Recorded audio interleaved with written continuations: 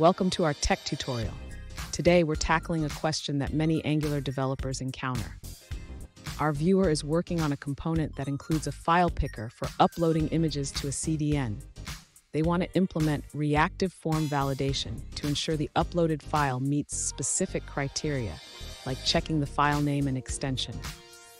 Let's dive into the details of their challenge and explore how to effectively validate file inputs in Angular.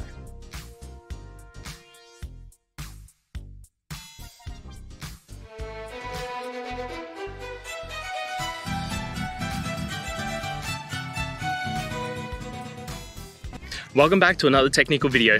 Today we're going to be going through your question, answering it, and hopefully finding that solution. Guys, remember to stay just a little bit crazy like me, and hopefully you get to that resolution. Now, let's continue on.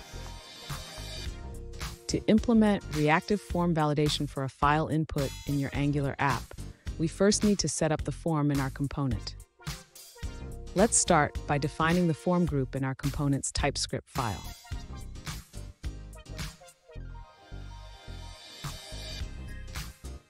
Next, we need to handle the file selection event. In the onChange method, we will update the form control with the selected file's name. However, we must ensure that we do not directly set the value of the file input.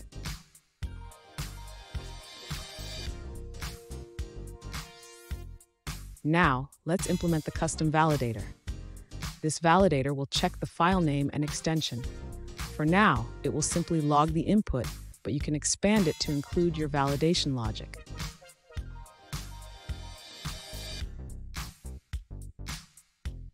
Finally, ensure that your HTML template is correctly set up to display any validation errors. You can use Angular's built-in validation features to show messages based on the form control's state.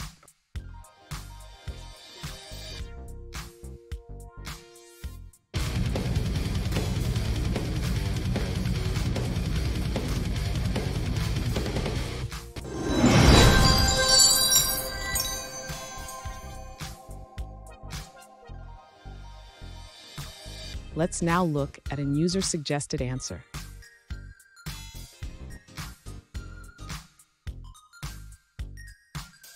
In this Angular example, we create a reactive form with a file input. We define a form group with two controls, name and myFile. When a file is selected, we update the myFile control with the selected file.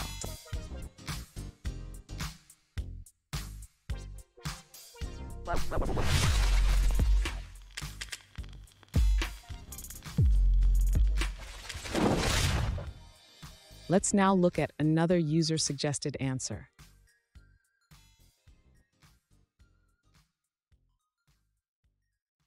When using reactive form validation with an input type file in Angular, remember that the value of the input is read-only. To avoid errors when setting the value, you should use emit model to view change set to false.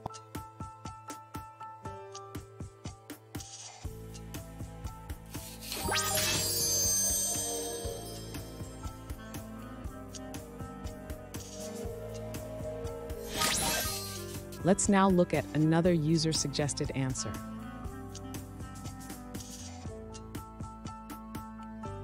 To fix the issue with file input in your Angular app, simply remove the form control name attribute from your file input element.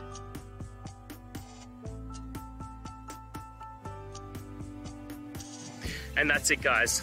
We've gone through your question, hopefully found that solution you're looking for. If we did, please hit subscribe. I really appreciate it.